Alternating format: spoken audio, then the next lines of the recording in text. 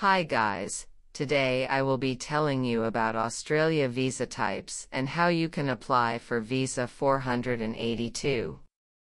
Give me your attention and you may want to take some notes. If you are new, please subscribe to my channel and like this video. You may want to share it as well. Overview of Australia visa types. Australia offers various types of visas depending on the purpose of your visit. Here are some common categories. 1. Visitor visas. Subclass 600, visitor visa, for tourists, business visitors, or visiting family. Subclass 601, electronic travel authority, for short-term visits for tourism or business. Subclass 651, e-visitor visa, for short-term visits, similar to ETA, but available to passport holders of certain countries. 2. Work visas. Subclass 482, temporary skill shortage visa, allows skilled workers to work in Australia temporarily when an employer cannot find a suitably skilled Australian. Subclass 186, Employer Nomination Scheme Visa, for skilled workers nominated by an employer for permanent residency. Subclass 494, Skilled Employer-Sponsored Regional, Provisional, Visa, for skilled workers in regional Australia. 3. Student visas.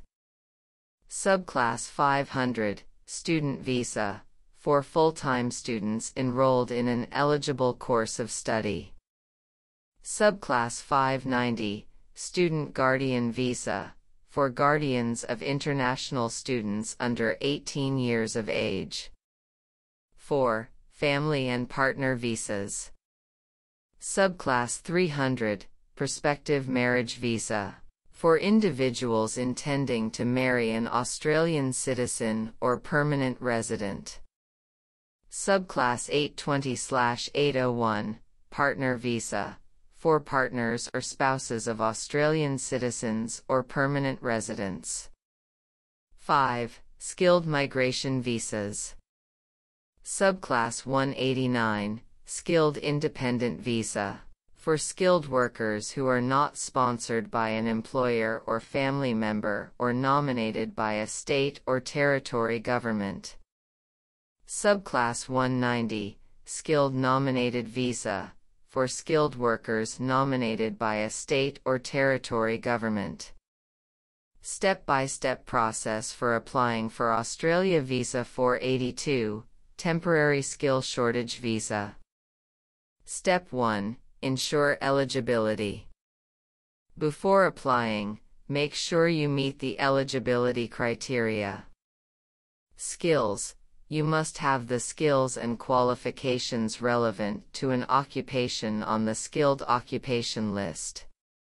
Work experience. Usually, a minimum of 2 years of work experience is required in your occupation. Health and character. You must meet Australia's health and character requirements. English proficiency. You must have sufficient English language skills. Step 2.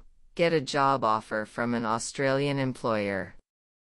You need to have a job offer from an Australian employer who is willing to sponsor you.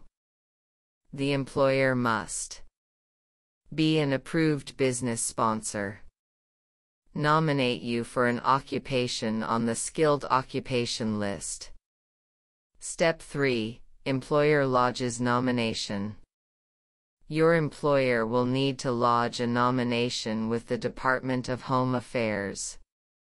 This involves choosing the correct stream, short-term, medium-term, or labor agreement, providing details about the position, salary, and proof that they could not find a suitable Australian worker.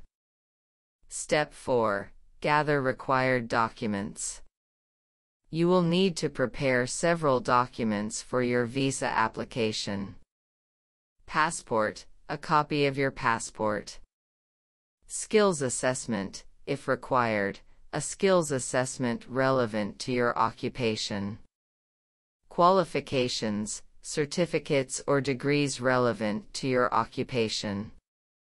Work experience, reference letters or evidence of previous employment. English test, results from an approved English language test like IELTS, PTE, etc. Health and character documents, medical exams, police certificates, etc. Step 5. Apply for the visa online. Once the nomination is approved, you can submit your visa application online through the Department of Home Affairs website. Create an IME account. If you don't have one, create an account on the Department of Home Affairs website. Fill out the visa application form. Complete the form with your personal details, employment details, and other required information. Upload documents. Attach the required documents to support your application. Pay the application fee. Pay the visa application fee online. Step 6. Attend health examinations. You may be required to undergo health examinations as part of the visa process.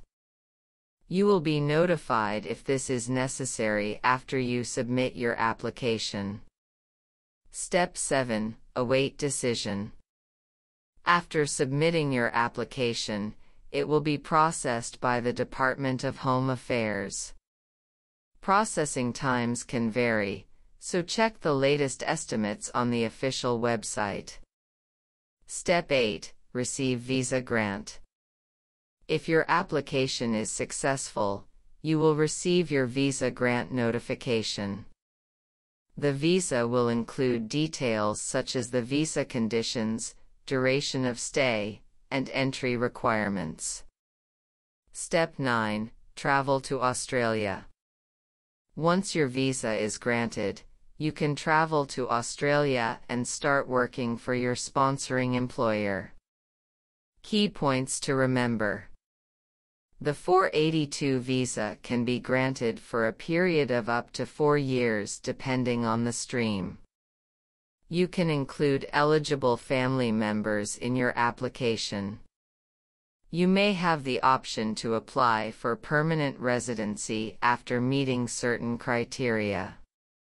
Always refer to the official Department of Home Affairs website for the most up-to-date information and guidelines on applying for a visa.